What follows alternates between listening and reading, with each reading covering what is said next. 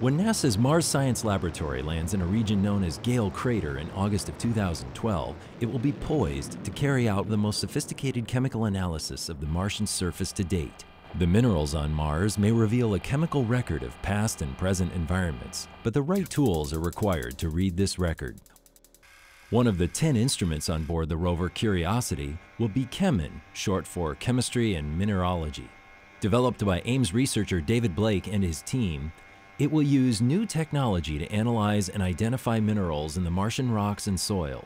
The measurement we're making is called Powder X-Ray Diffraction, and it requires a powdered material, and quite often it's very difficult or impossible to powder a material finely enough to get a good pattern.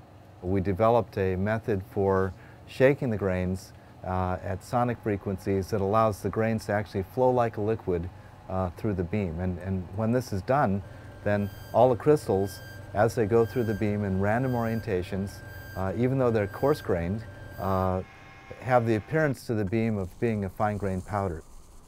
An X-ray beam no larger than a human hair will fire into the sample, causing the beam to scatter and also fluoresce the sample particles.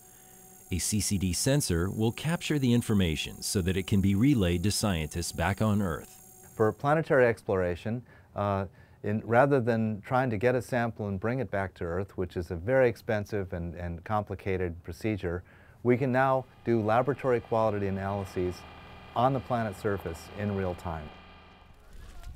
Different minerals are linked to certain kinds of environments. For example, some form with lava, some form with water. Scientists will use CheMin to search for mineral clues indicative of a past Martian environment that might have supported life. What makes it possible for Curiosity to carry this CheMin instrument is over 20 years of development by David Blake and his team.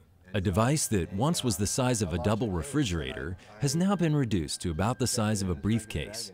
Variations of the instruments have been adapted for field work in geology, transportation security, and analysis of art and antiquities.